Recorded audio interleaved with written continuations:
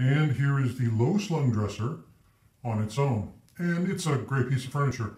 76 inches wide, as you see it here, 17.5 inches deep, and it's 26 inches high. Sporting solid teak hardware, and it's really a brilliant dresser. I mean, look at this nice big expansive top, and it's stunning. Now, a lot of people will multi-purpose this dresser. It's important to know as well, if you look in the photos, this dresser also has a mirror, which you can actually put anywhere on the dresser you like. It's a nice full-length dressing mirror, and I will photograph that with the dresser itself.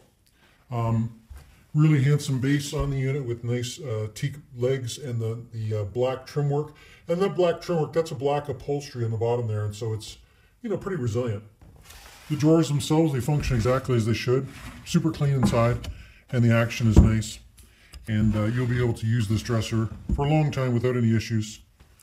I mean, isn't it fantastic? You buy a piece of furniture like this. I mean, let's pretend you want to use it as a media center. A lot of people will want to put like a flat screen TV because the nice low slung form factor in conjunction with the you know, the layout of the piece. A lot of people put a big screen TV on it. If you wanted to buy a media center of this size, you couldn't get something new for less than $600-700, and it's going to be a piece of particle board. It will not be a mid-century teak piece like this one. And so 2 years from now, when you have to move or get rid of it, it'll be worth $50.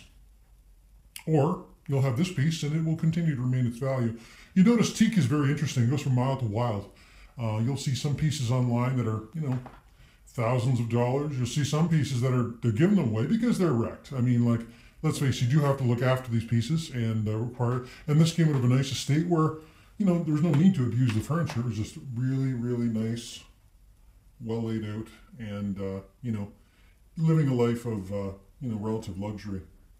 So what can I say? So I'm going to put these pieces back together, and then we'll wrap things up.